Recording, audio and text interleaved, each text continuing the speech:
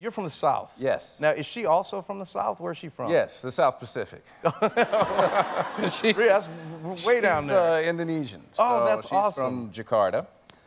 We met 18 years ago. We've been together 18 years. Oh, lucky you. Isn't that great? Yes.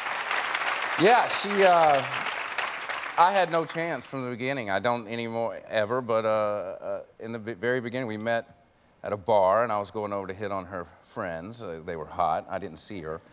She was turned around, and I got right to them, and then I got slapped on the shoulder, and she looked me up and down and said, "Give me your number before you leave," and left with her martini, and I was like, well, who was that? And then I'm hanging out with my friends trying to be cool and not being cool. And then again, somebody slaps me on the shoulder. I look, she's got her cell phone. She goes, "What's your number?" And then she goes, "Oh yeah, what's your name?"